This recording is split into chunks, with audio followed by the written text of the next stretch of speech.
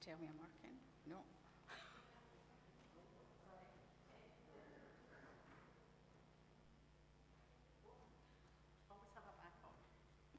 Good morning, everyone, and thank you for coming along to our service this morning. It's nice to be able to meet in person, albeit we are down on numbers a bit. The children, you'll just be staying in today because there's a wee video for you to watch during the service. We'd just like to, there was a notice up in the intimations about just making sure you've got plenty of space round about you. We just want everyone to stay safe. There was information from the government via the church office. The rules haven't really changed, but just emphasising making sure everyone has a lot of space, that they're comfortable where they are. Today, we were looking forward to our nativity service with the Sunday school and others who were helping, but due to many key people, and if you look around, you'll know who I'm talking about, many key people have either tested positive or are self-isolating, so we've had to cancel the nativity service today. Although William's not here, and like to give William thanks for preparing today's service and leaving it in our capable hands. He also recorded all the music for us before in plenty of time. Also this evening, the Lachwana Chorus Christmas concert was supposed to be in the church. It has been cancelled. And also Friday's watch night service, the decision was made as a precaution just to keep everyone safe to cancel that. So unfortunately, that's not going on. However, next Sunday, hopefully, we will all be back here for our family service. And any of the children, if you've got something you want to come and show everybody that you got from Santa, please bring it along with you. I'm not sure what else there is in the intimations. Thursdays, as usual, are open for prayers, and that's the Boxing Day family service. One other intimation, I think it's been up for the last few weeks, about gift aid. If you don't know anything about it, please speak to Margaret, and if there's any change in your circumstances, again, speak to Margaret about it. The church does benefit substantially from those who give using the gift aid scheme. Last week it was Gift Sunday, and I wasn't here, but I believe there was a lot of gifts, so thank you very much for that, and also thank you to all those who took them into Johnston, into the social work department. If you haven't yet picked up one of the prayer booklets for 2022, they're in the vestibule. Please take one as you're leaving today. Our call to worship this morning is based on Isaiah chapter 7, verse 14. Stand in awe before the Lord, for the Lord himself will give you a sign. Behold, the virgin shall conceive and bear a son, and shall call his name Emmanuel. We're going to sing together now hymn 35, Mission Praise 35, Angels from the Realms of Glory.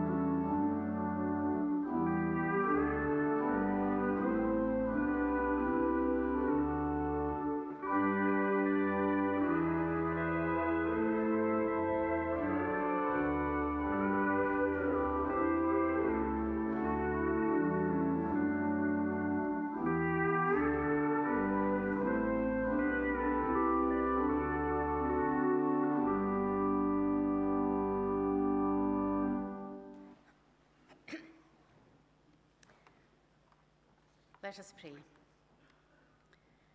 Father, you have said that whatever we give is acceptable if we give it eagerly. You have said that we should give according to what we have, not as a comparison with others, but as an act of worship to you.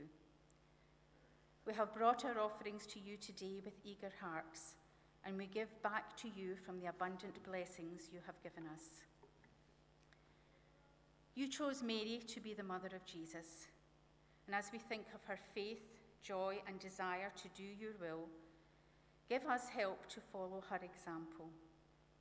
As our lives at home become so busy with all the preparations for Christmas, help us not to become so smothered by the trappings and the tinsel, the cards and the presents, the holly and the mince pies, that we forget we are celebrating the coming of your Son into the world. And make this last week a time to prepare ourselves for the birth of your Son. We thank you that happiness lies more in giving than receiving.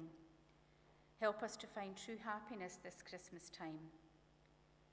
We give thanks for the extraordinary Christmas story, and we give you thanks that you still come and make yourself known to us today. In this Christmas season, bring your light, your healing, and your hope. Thank you for your amazing power and work in our lives, for your goodness and for your blessing over us. Thank you that you're able to bring hope through even the toughest of times, strengthening us for your purposes. Thank you for your great love and care, your mercy and grace. Thank you that you're always with us and will never leave us. Thank you for your incredible sacrifice so that we might have freedom and life. And forgive us when we don't thank you enough for who you are, for all that you do, and for all that you've given. Help us to set our sights and our hearts on you afresh. Renew our spirits. Fill us with your peace and joy. We love you and we need you this day and every day. We give you praise and thanks in the words that you gave us. Our Father, who art in heaven, hallowed be thy name. Thy kingdom come, thy will be done on earth as it is in heaven. Give us this day our daily bread, and forgive us our debts, as we forgive our debtors. And lead us not into temptation, but deliver us from evil. For thine is the kingdom, the power, and the glory forever. Amen.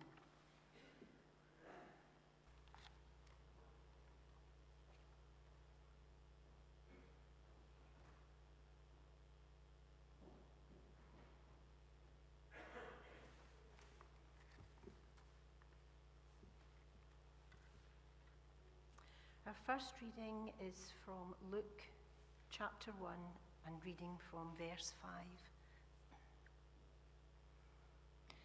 In the time of Herod, king of Judea, there was a priest named Zechariah who belonged to the priestly division of Abijah. His wife Elizabeth was also a descendant of Aaron. Both of them were upright in the sight of God, observing all the Lord's commandments and regulations blamelessly. But they had no children because Elizabeth was barren, and they were both well on in years. Once when Zechariah's division was on duty and he was serving as priest before God, he was chosen by Lot, according to the custom of the priesthood, to go into the temple of the Lord and burn incense. And when the time for the burning of incense came, all the assembled worshippers were praying outside. Then an angel of the Lord appeared to him, standing at the right side of the altar of incense. When Zechariah saw him, he was startled and was gripped with fear. But the angel said to him, "Do not be afraid, Zechariah. Your prayer has been heard. Your wife Elizabeth will bear you a son, and you are to give him the name John. He will be a joy and delight to you, and many will rejoice because of his birth. For he will be great in the sight of the Lord. He is never to take wine or other fermented drink, and he will be filled with the Holy Spirit even from birth. Many of the people of Israel will he bring back to the Lord their God, and he will go on before the Lord in the spirit and power of Elijah, to turn the hearts of the fathers to their children, and the disobedient to the wisdom of the righteous, to make ready a people prepared for the Lord. Zechariah asked the angel, "How can I be sure of this? I am an old man, and my wife is well on in years." The angel answered, "I am Gabriel. I stand in the presence of God, and I have been sent to speak to you and to tell you this good news. And now you will be silent and not able to speak until the day this happens, because you did not believe my words, which will come true at their proper time." Meanwhile, the people were waiting for Zechariah and wondering why he stayed so long in the temple. When he came out, he could not speak to them. They realized he had seen a vision in the temple, for he kept making signs to them, but remained unable to speak. When his time of service was completed, he returned home. After this, his wife Elizabeth became pregnant, and for 5 months remained in seclusion. Amen. We'll now sing our next hymn, "Like a Candle Flame."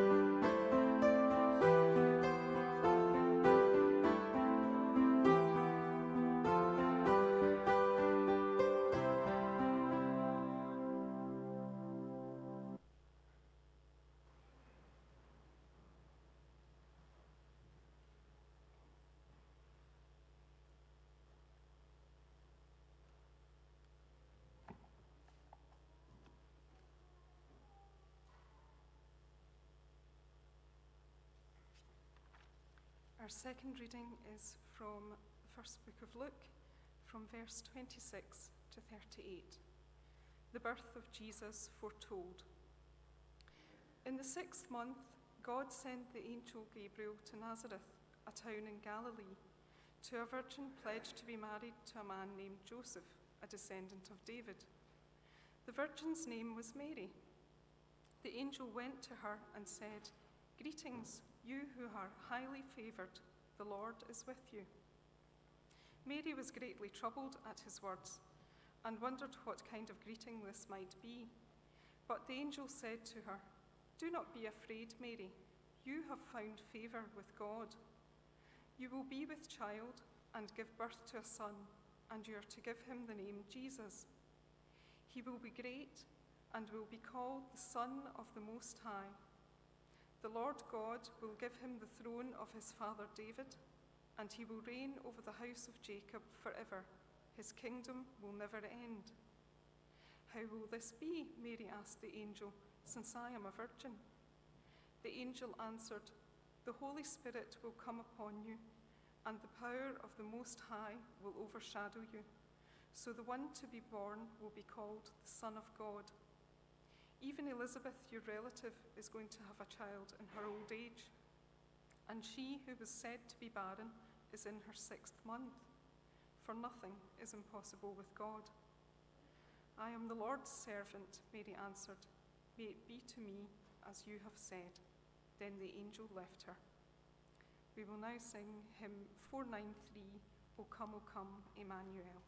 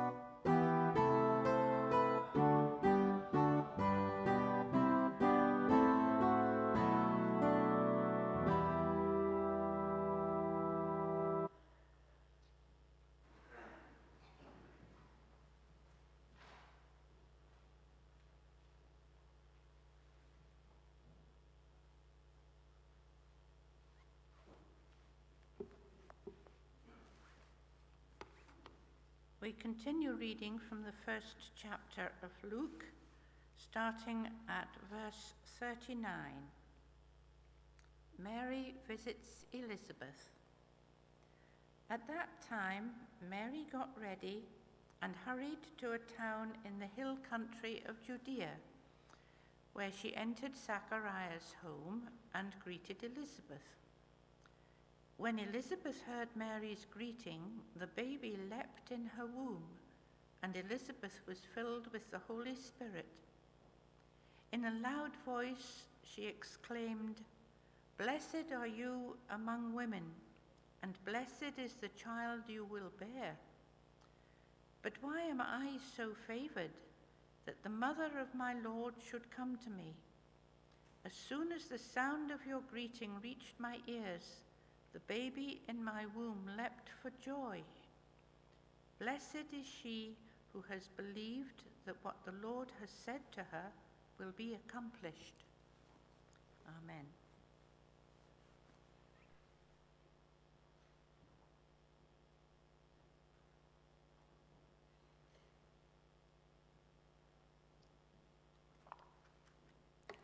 Let us pray.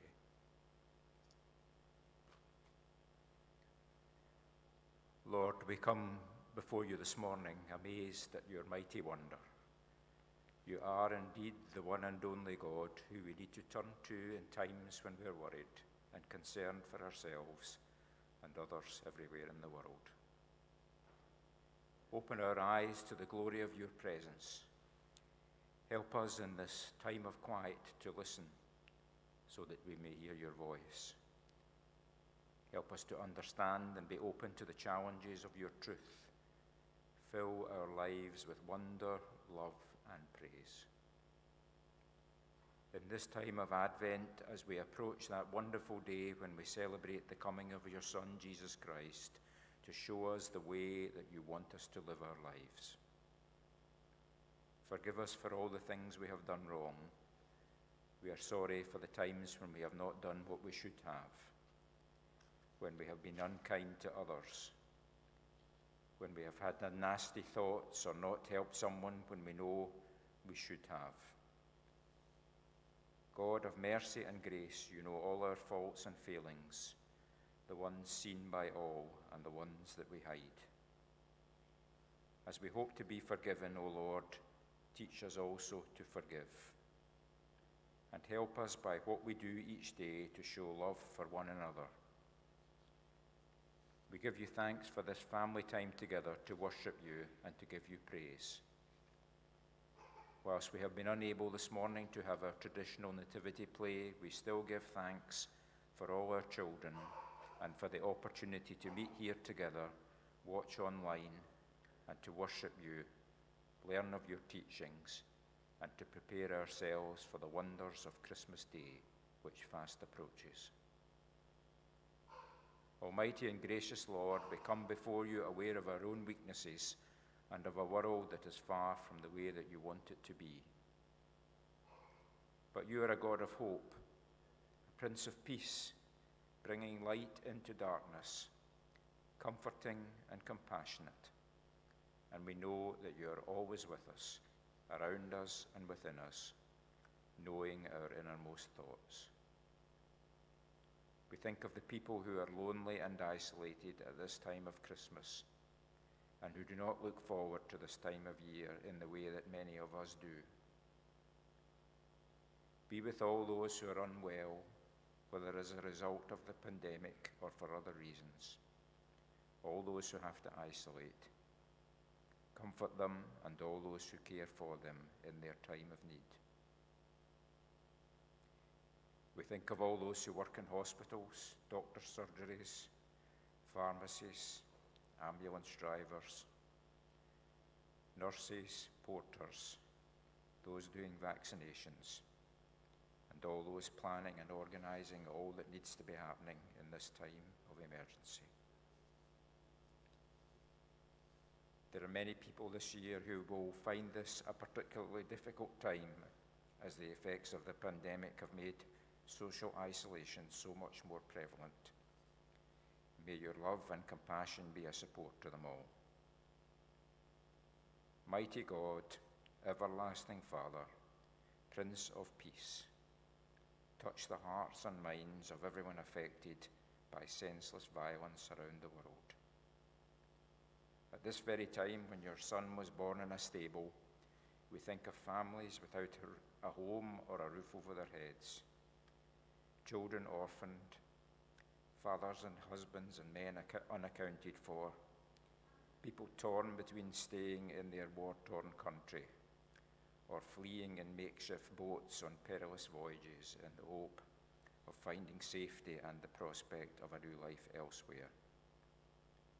We pray for the healing of their broken hearts.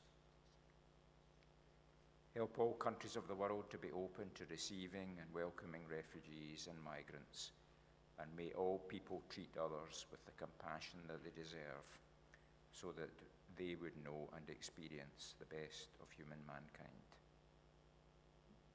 Lord, you are the Prince of Peace, the everlasting Father. We ask for your help in moving hearts and minds of everyone so that the world will be a more peaceful place, and one where all peoples will have clean water to drink, food to sustain them, a roof over their head, and peaceful communities to live in. For all those struggling with the loss of a loved one, and we especially think of those in our village who are grieving, you wrap your arms around them and touch them with your unfailing love and kindness, and move all those close to them to follow in your example. Heavenly Father, we praise and thank you that you are the Most High God. Father, we lift up the leaders of our country and countries of the world and all those who have set up in places of authority to rule and govern and guide us. And we pray that they would rule the lands of the world and the many institutions with wisdom and integrity. We pray that each one would carry out their various responsibilities with honesty and for the benefit of the nation and the wider world. Clothe each one with righteousness and justice, and we pray that all selfish ambitions would be laid aside and that your plans and purposes are fulfilled for the well-being of all citizens. At this time we think of you as the mighty God, the everlasting Father, the Prince of Peace, the person who brought light into the darkness. Lord, in your mercy, hear our prayers and touch all these situations with your grace and love, as we pray in Jesus' name. Amen.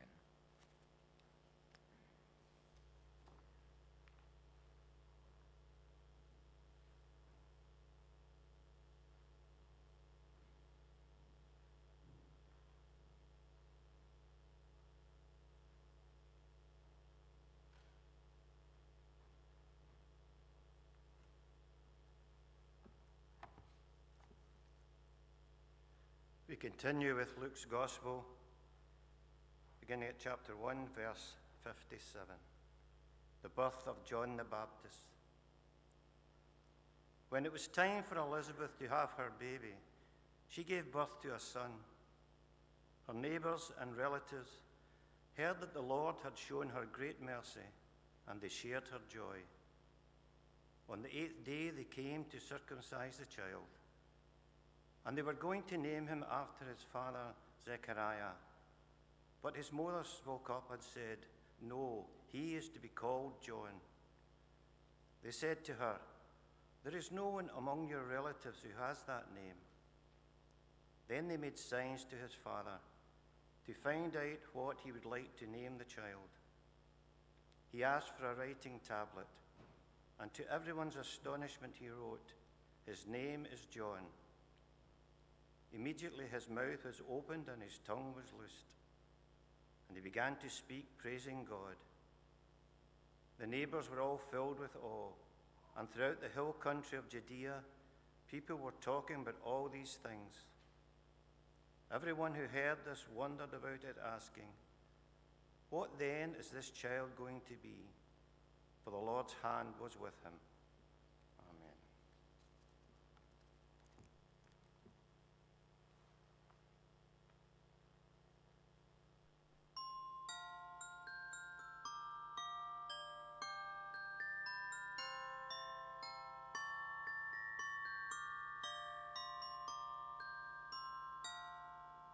Hi kids, this is the story of Christmas. There was a woman in a small town named Mary. She was engaged to a good man named Joseph. They were planning a wedding and a future together. So many things to think about. But one day, God sent the angel Gabriel to Mary. He said, "Greetings, favored woman. The Lord is with you." Mary was confused and a little scared. She had no idea what the angel was about to say. We don't see angels that often, right? "Don't be afraid, Mary," the angel told her, "for you have found favor with God. You will have a baby boy, and you will name him Jesus. He will be very great and will be called the Son of God." Mary was afraid because she was not married yet. But she said, "I am the Lord's servant. May everything you have said about me come true." And then the angel left her. Mary was so scared to tell Joseph about what happened. When Joseph knew about this, he was scared too. He wasn't sure about the wedding anymore. But he loved Mary so much and didn't want to hurt her. One night, an angel appeared to him in a dream and said, "Joseph, do not be afraid to take Mary as your wife, because she will have a son, and you will name him Jesus, because he will be the Savior of all." When Joseph woke up, he did what the angel of the Lord had commanded him and took Mary as his wife. Their plan was back on track, and they were now ready to welcome a special baby into the family. Many exciting things were coming. Mary and Joseph lived in a town called Nazareth, but Joseph was from Bethlehem, known as the city of David. Joseph was a descendant of King David. Yes, that David, the one who killed Goliath the giant. One day, Augustus, the Roman emperor, decreed that a census should be taken. Everyone had to return to their own hometown to register for the census. So Mary and Joseph packed their bags and traveled to Bethlehem. Mary was pregnant, and the time for the baby to be born was quickly approaching. So they started looking around for a place to stay. Because of the census, the whole town was packed, and there was no room available. Finally, after looking all day, they found a place where Mary could have the baby. This place was not a nice hotel or even a guest room. The place they found was a manger, so there were probably some animals around there too. Mary and Joseph really needed a place, so they decided to stay there. On a special night, Jesus was born in Bethlehem during the reign of King Herod. He came to the world as a baby. Joseph and Mary were so happy to have him in their new family. That night, there were shepherds staying in the fields nearby, guarding their flocks of sheep. Suddenly, an angel of the Lord appeared to them, and the glory of God surrounded them. They were terrified. But the angel told them, "Don't be afraid. I bring you good news that will bring great joy to all people. The Savior, yes, the Messiah, has been born today in Bethlehem, the city of David. Go visit him. You will recognize him by this sign. You will find a baby wrapped snugly in strips of cloth, lying in a manger." Suddenly, the angel was joined by many other angels praising God and saying, "Glory in highest heaven, and peace on earth to those with whom God is pleased." The shepherds were so excited to visit Jesus, so they started packing their bags and began their journey to find this special baby. Let's go to Bethlehem. Let's see this wonderful thing that has happened. Jesus, our Savior, is born. The shepherds hurried to the village of Bethlehem to find Jesus, and they found him there, lying in the manger, just as the angel had told them. They were overjoyed to see the Messiah. After seeing him, they went back to their flocks, praising God for all they had heard and seen. They also shared with many others about what happened. The Messiah was now here on earth. At that time, wise men from the east found about this special event. They were very smart and knew a lot about the stars. One day, they found a special star in the sky. This star showed the way to the newborn king. They wanted to meet this special baby. So, like the pastors, they packed their bags and traveled to Jerusalem. When they got there, they asked, "Where is the newborn king of the Jews? We saw his star as it rose, and we have come to worship him." King Herod was deeply disturbed when he heard this. He didn't like the idea about a new king. So Herod called together the priests and teachers of the scripture and asked them, "Where is the Messiah supposed to be born?" "In Bethlehem," they answered, just like the prophet said, "O Bethlehem, a ruler will come from you, who will be the shepherd for my people." King Herod called the wise men and told them, "Go to Bethlehem and search carefully for the child. And when you find him, come back and tell me, so that I can go and worship him too." I don't think King Herod really wanted to worship Jesus. He was jealous and didn't want a new king taking his place. Now the wise men were so close to finding baby Jesus, so they continued their journey to Bethlehem. We don't know exactly how many people were on this journey, but we know they had 3 special gifts for the newborn king: gold, frankincense, and myrrh. They traveled a long distance and they were so excited to finally see Jesus. The star guided them to Bethlehem.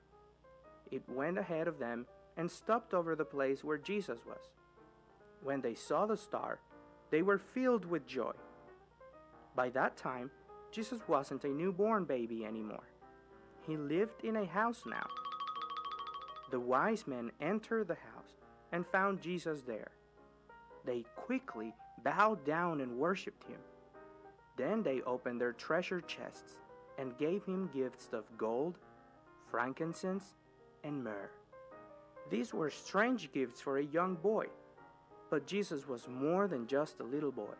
He was the King and Savior of all, so he received these special gifts. When it was time to leave, they remembered that King Herod was waiting for them. But God warned them in a dream not to return to him, so they went back to their country by another route. Many adventures awaited Jesus. Although this marks the end of the Christmas story, it was in fact just the beginning of a wonderful story of grace. Many years after this night, Jesus was going to show us how much he loves us. He came to the world to bring us love, joy, peace, and hope. Thank you, God, for sending Jesus. The end.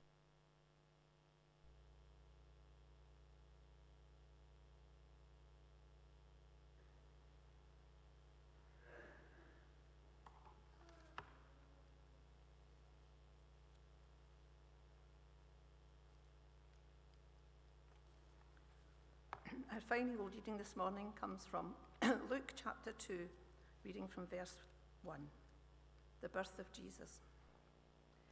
In those days, Caesar Augustus issued a decree that a census should be taken of the entire Roman world. This was the first census that took place while Quirinius was governor of Syria, and everyone went to his own town to register. So Joseph also went up from the town of Nazareth in Galilee to Judea, to Bethlehem, the town of David, because he belonged to the house and line of David.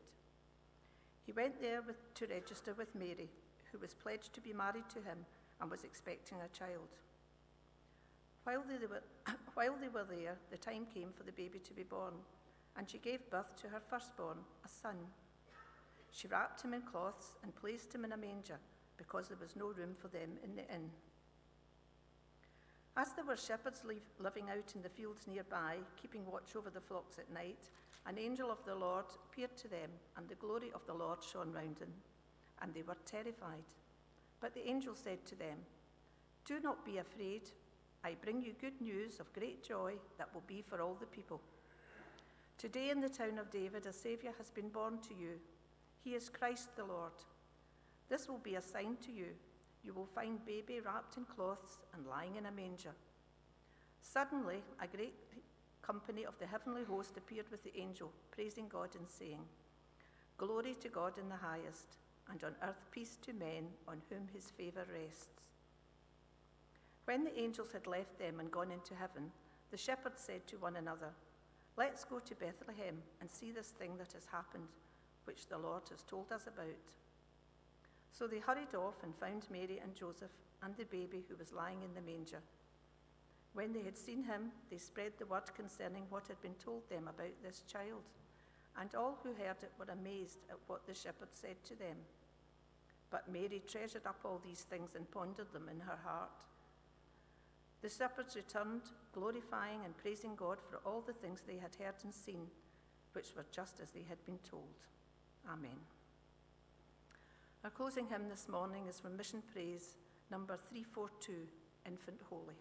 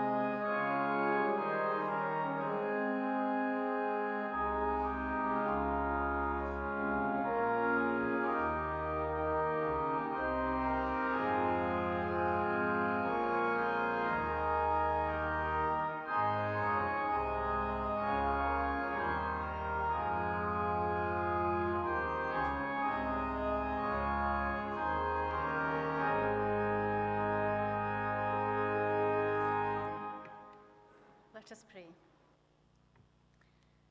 May the blessing of joy abide within you. May the blessing of peace rest upon you. May the blessing of love flow out through you. May all the blessings of the Lord be yours at Christmas and in the new year. And now may the grace of our Lord Jesus Christ, the love of God, and the fellowship of the Holy Spirit be with us all this day and forevermore. Amen.